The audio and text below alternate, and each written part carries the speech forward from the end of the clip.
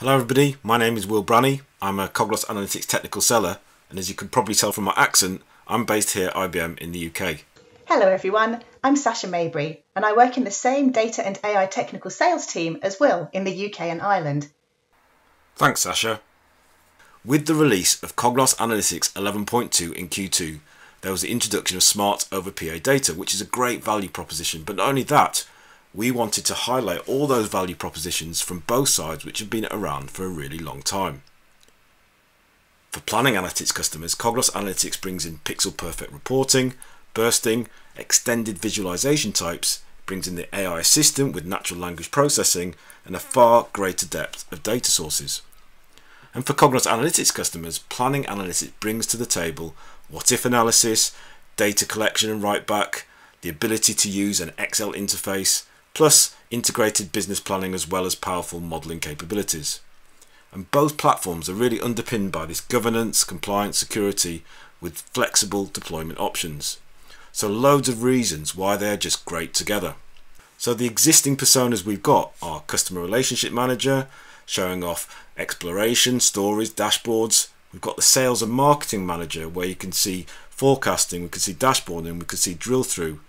And finally, we've got the Regional Manager, which is showing the AI assistant, we're showing dashboarding, we're showing reporting. So the idea this time was to develop the existing Regional Manager persona and add this new persona called the Finance Manager, where we'll be showing PA Workspace, planning analytics for Excel, plus report authoring with bursting and scheduling. So here we go.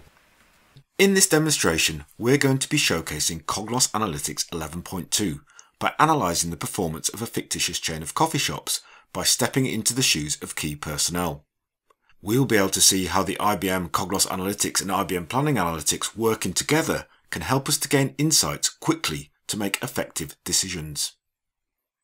As Regional Manager, I need to monitor our coffee shops across the country and help my store managers achieve excellent results. I need to know, how did our stores around the country do this week? How can we optimise our staffing levels during busy periods? And are there any significant variations in staff costs over the year? Now each month our systems produce data on inventory, sales, gross revenue and performance against our targets, which is stored in a relational format. This has relative time, navigation paths and key KPIs. However, we also have a Planning Analytics Revenue Cube that has been authored to show sales, revenue and staff cost information by store. It's so easy to use PA data in Cognos Analytics. All I need to do is create or open a PA data server connection, navigate to the cube and simply create a data module from the More option.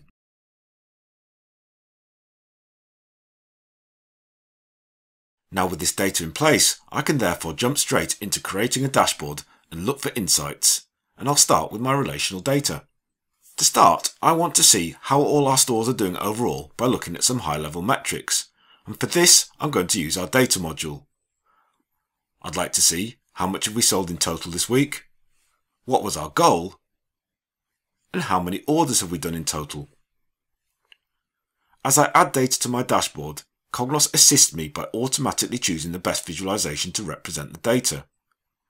In this example, it has chosen summaries for the KPIs, which is perfect for what I'm trying to achieve.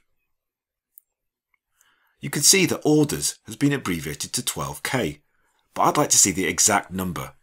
And luckily for me, there's some really powerful formatting options available to me to display the data how I see fit. So in this example, I'll choose number and remove the abbreviation, so we can see exactly how many orders we've sold. And that's 11,954, which is perfect.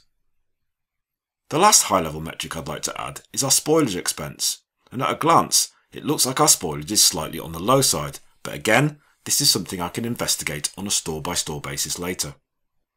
Now that I've had a look at some high-level metrics, I'd like to start exploring on that store-by-store basis. I need to know whether there's any variation across the regions and whether there are any stores that are performing particularly well or badly. So I'll start by asking the Cognos AI Assistant. And this assistant is an embedded AI tool that helps you gain quick insights into your data by simplifying your analytics. It's a great starting point for AI, and you can start by simply selecting Help and it will guide you through your journey. For instance, you can type or click Show Data and associate with a data source. And you can also ask it to suggest questions to ask based on the context of the data. For instance, we can select the question, which hour has the top sales versus target? And straight away it provides a range of visualizations to help answer that question.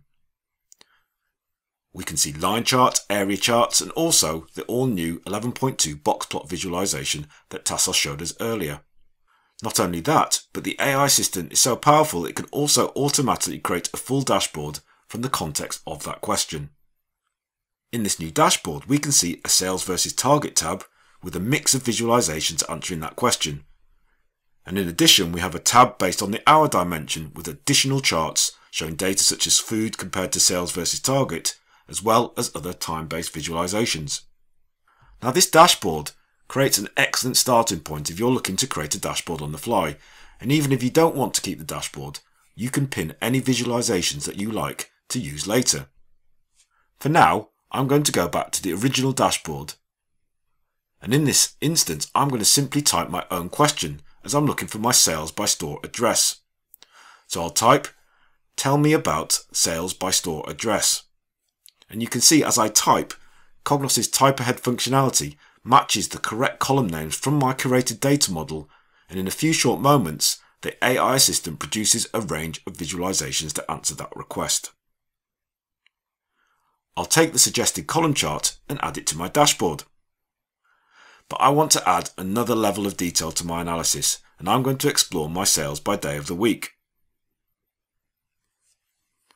I can drag the day of the week data item to one of my guided data slots, or simply drop it on the canvas and allow the built-in smarts to determine a recommended visualization to help me represent that data in the most appropriate way. But I can easily switch this to a different visualization if I prefer, and here I'm presented with a list of recommended visualizations based on the data. So I'm actually going to go for a stats column, and I can see now a column for each day of the week with the stores represented by the different colours. Now let's examine this chart in more detail. In actual fact, it's pretty difficult to immediately assess a store's individual performance by just looking. However, with Cognos' built-in smarts, I can gain insights with the simple click of a button. As I toggle on my insights, Cognos will show me in plain English the average daily sales for stores this week, as well as any meaningful differences. And I can see clearly that on Tuesdays, 5 Fountain Street is doing unusually low sales, but on Sundays, 30 Fenchurch Street is doing unusually high sales. Now this is definitely something I'd like to investigate, and perhaps Fenchurch Street are doing an offer that we could replicate in other stores to improve performance across the region. Now my next objective is that we'd like to take a look at a view of hourly sales, as we've had an issue with staffing levels, and I'd like to make sure we have the right number of trained staff on duty during busy periods. So let's take a look at sales, hour, and product group, and add this to the dashboard. Now I'm going to take a look at other recommended visualizations on offer, so I'm going to choose an area chart to see how that looks, and I think that works really well. So in this visualization, we have the hours of the day represented on the x-axis. It's showing that sales of beverages in particular are peaking in the mid-morning hours, so we'll need to make sure we have enough staff to cover those time periods and maximise our revenue. However, before we do that, we really need to check our staff costs in each sales outlet, as I suspect we may have a problem. I mentioned earlier in the demo that we have a planning analytics cube based on net revenue for this task. New to 11.2, we can now use smarts such as the AI assistant with OLAP data sources, such as planning analytics cubes, PowerPlay cubes, and Microsoft Analysis Services cubes. To do this, I'm going to go back to the AI assistant, show data, and associate with the planning analytics revenue cube. I'm interested in staff costs, so I'll simply ask it to tell me about staff costs and sales by store name. The Cognos AI assistant provides a range of visualizations to answer this particular request, and this time I'm going to use a line and column visualization to see how the proportions match up. In the results, we can see a column for staff costs and a line for sales, and there is a clear correlation between these two measures, as I would expect. The more sales, the higher the staff costs. However, I'd like to check the ratio between the two measures, and to do this, I'll create a simple calculation to see staff costs as a percentage of sales. As you can see, it's really easy to create simple calculations. And if I needed more complex calculations, I could simply use the calculation editor, where I have a wide range of functions to help build my expression. We also have information, preview, validation and comments all within the calculation editor. I'll also take a note at this stage to ask my colleague Nigel to add this calculation to the Planning Analytics cube. Now we have a new calculation, let's create a new tab in the dashboard to review it and do some more analysis around staff costs. And I'll call this tab Staff Costs. If I look to add a new visualization, you can see in 11.2 we have a wide range of visualizations to pick from. In fact, with the addition of the new radar and box plot visualizations, we have 35 out of the box, plus the ability to add custom visualizations very easily. We support custom visualizations such as Chartist, D3 and Google Charts and many more. For this analysis, we'll add a simple line chart. I showed that you can add data to the dashboard by simply dragging and dropping to either the data slots in the visualization or onto the canvas, but you can just as easily search for data items using the data slots in the fields. I'll add month to our x-axis, sales outlet to colour, and then our staff cost percentage calculation to our y-axis. At this point in time, we're using the cube's actual version, so we can also toggle on Cognos' built-in time series forecasting that now works across OLAP data sources and see the options we have available to us. Cognos will automatically forecast a number of periods ahead, and in this example with 6 months data, it is providing 2 months of forecast data. We can also choose to ignore some periods, choose a confidence level and adjust the seasonality. Cognos will then select from 9 different forecasting model types to generate a sophisticated and independent forecast for each of the products on my chart. And based on this forecast, we can see that staff cost as a percentage of sales ratio is going to remain high over the summer. However, I'm not convinced this chart is giving me the level of detail I need, so I'll simply change the visualization to a crosstab and see a much more detailed information. I can spot rows and columns to have the months along the top. And as you can see, we can expand the nested children on this OLAP data source, which makes working with planning analytics data so much easier in Cognos Analytics. To make the crosstab easy to read and display any outliers, I think I'll add some conditionally formatted rules to the crosstab. I'll add a rule so that all cells where the staff cost to sales ratio is greater than 55% is highlighted red. And this just takes a few mouse clicks, and there are options to add indicators too.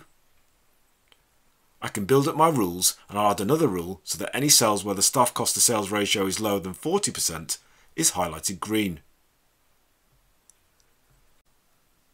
At this point, I'm looking at my actual data, but the dashboard allows you to review forecast data as well. And as I scroll through the crosstab, there looks to be a problem with the 30 Fenchurch Street store in June, with a poor forecast for the rest of the year as well. The sales to cost ratio seems particularly high, and I need to speak to my finance team about this. In Cognos Analytics 11.1 we introduced Slack integration, and it's now possible to share this dashboard with my finance team using the Slack collaboration platform. So I'll send them a message via the 2021 forecast channel. When you collaborate via Slack, not only do you get an image of the dashboard included in the message, but a direct link to the dashboard you are commenting on. So I've pinged Sasha on Slack, and now over to her for the next part of the story.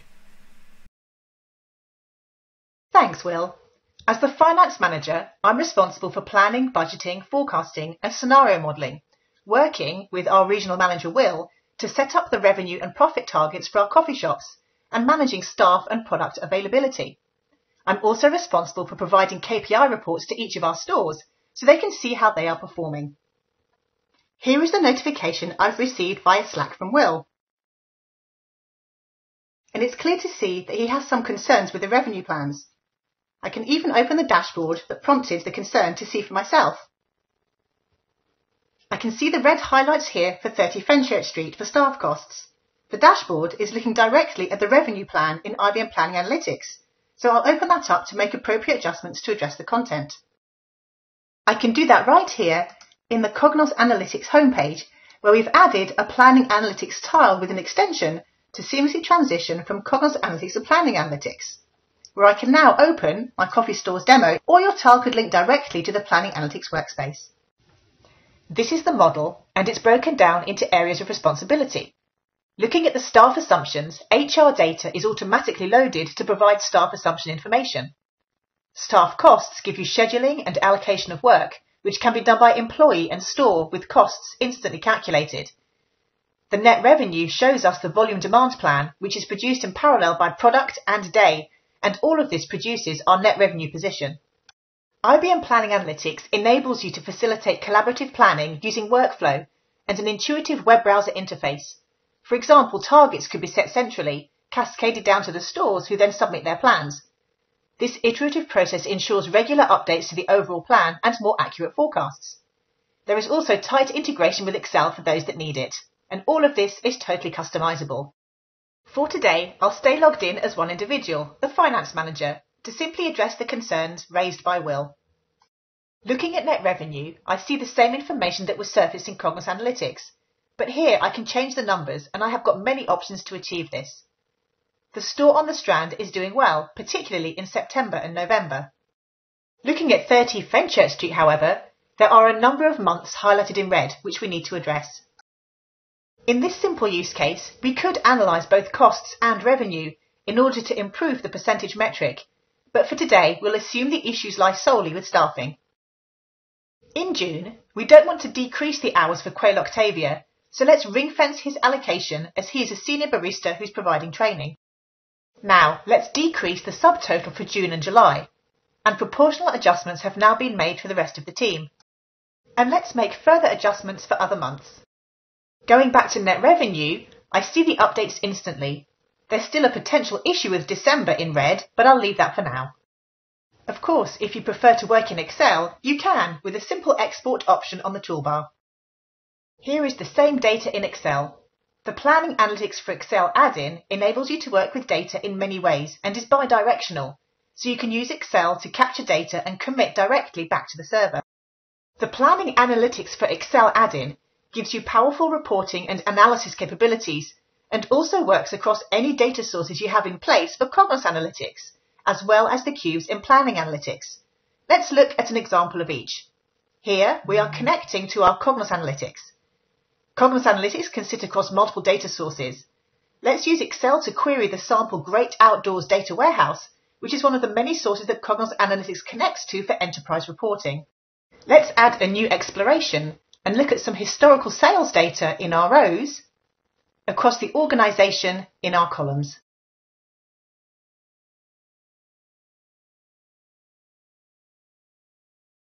With familiar gestures, you can expand Go Americas, for example, to see the next level in the hierarchy, and then collapse it again. So you can use the familiarity of Excel to explore, analyse and report on your trusted data that Cognos Analytics connects to. Using Excel directly against Planning Analytics is even more powerful, as you can write back to the cubes and work with the data in many different ways. Here I simply connect to my coffee cube, my staff costs, and specify that I want a new exploration on this sheet. Let's create a staff and revenue planning template for the store managers to use. This is simply an alternative to the workspace interface we looked at earlier. Let's add a second view from our net revenue.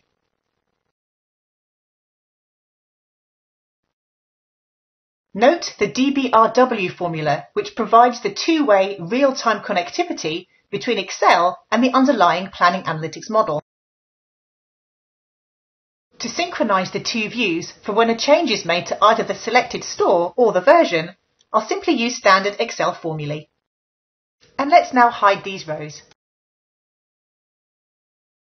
We can add a title for staff and revenue planning using quick Excel gestures.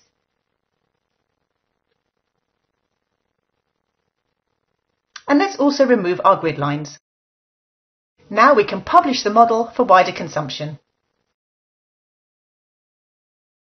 So I was able to share my authoring skills in Excel and share the content either directly in Excel with other users who have the appropriate access or within Workspace. Let's go back to Workspace. And let's add a new tab for our newly published template. Looking at the available content on the left-hand side, I can see the new Staff and Revenue Planning Excel template, which I can simply add to the canvas and start working with it. Let's look at forecasting in more detail and use the Strand store as an example. The forecast is populated with actuals up until the 20th of June, and the rest of the year are forecast figures. Drilling down on July, I can see the daily figures, and oddly, there is no value for the 1st of July. This could be due to the store being closed or an error, as it could have been manually set.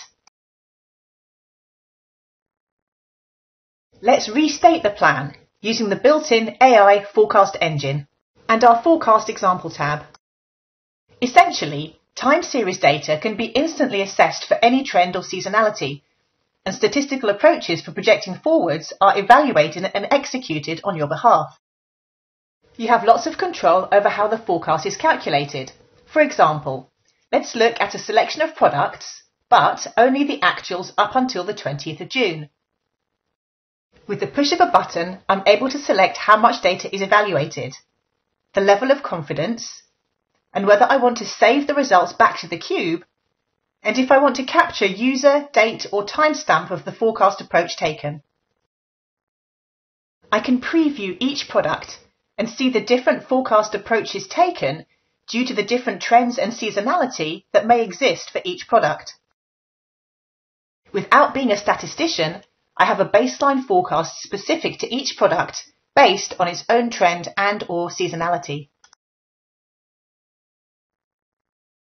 We can see the visual results almost instantly.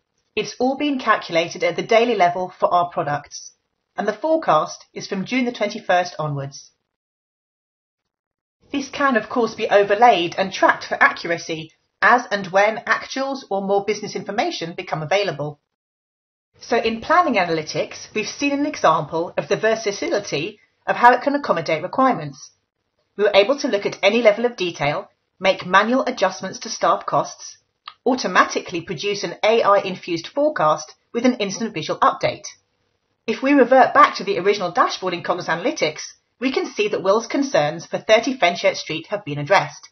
Let's finish up with Cognos Analytics report authoring over our planning analytics data and show you how you can operationalize your insights, scenarios, plans and budgets with pixel-perfect reports. Dashboards are great for interaction and high-level analytics, but often you want a more detailed pixel-perfect report, whether you want an invoice, a multi-page annual report, tables of contents, detailed store performance reports, and so on. You can link dashboards and reports with a drill-through. Here in 30 Fenchurch Street, my rework of the staff costs means that most of the red has been removed. But December is still showing as red at 55%. Now I can simply drill through from the dashboard to the report, either using the little drill through icon or with the right-click menu. This runs our store staff forecast costs prompted report for 30 Fenchurch Street, and this more detailed report gives us additional measures for each month for gross sales, net revenue and staff costs. And I've extended the conditional formatting on the staff costs percent to show each month as red, amber or green. Here is the red 55% for December that we saw on the dashboard. The chart shows these staff costs by month with a baseline for the average staff cost at 43%, so we can track our performance in relation to the average across all stores. The report viewer itself has built-in interactivity, and because this is dimensional data, you can drill up and drill down, say on January, to see the measures by day, for example. You can also filter, sort, summarize, and explore with lots of options available right at your fingertips, whether you want to exclude members, move members, replace them, expand or collapse. For example, here we expand January. You can also choose how you deal with zero values. And you can even swap the rows and columns. You can even add your own calculations on the fly. For example, selecting January and February, I get a number of options that I can choose, and all without changing the underlying report. Now, as well as drilling through from a dashboard to a report, or a report to a report, you can also run these reports independently. So you have a lot of flexibility in best meeting your reporting and analytics needs with Cognos Analytics over Planning Analytics data. You can run the report as HTML, PDF, Excel, Excel data, CSV, or XML. Let's rerun the report, and this time I'm going to select the first 4 stores. This is a simple prompt, but you can also set up sophisticated prompt pages, cascading prompts, and also add prompts to the page. There are lots of options for creating exactly the kinds of reports that you need. Now we are comparing multiple stores, and we can see in the chart how they are forecast to perform relative to the average. Let's pop into edit mode and look at the new baselines available in Cognos Analytics 11.2. There are many properties that you can set up in report authoring based on the object that you're working with. Looking at the properties of the visualization, the baselines are here in the annotation section. We added 2 new baseline options which allow you to create more advanced baselines using query calculations and layout calculations to add to the other 3 options which were added in Cognos Analytics 11.1.7. The baseline for average staff cost is a query calculation for our staff cost percent. And you can also add a label and specify which way to read it, and set the line style and colour to suit your requirements. While we are here, we've also updated the yes/no options in the properties to toggle buttons for consistency across Cognos Analytics. For example, here we can choose whether to show or hide the item axis title. Let's go back to our content and look at our report options. As well as being able to run reports interactively, you can schedule them to run. Looking at the properties of our report, you can specify how much run history or how many output versions you want to keep, and you can schedule the report to run. Daily, weekly, monthly, by trigger, a number of different options are available, and what output you want. For example, HTML, PDF, and Excel. And also how you want to deliver it. Do you want to save the report? Do you want to send it by email? And the summary pane on the right keeps track of what you've selected.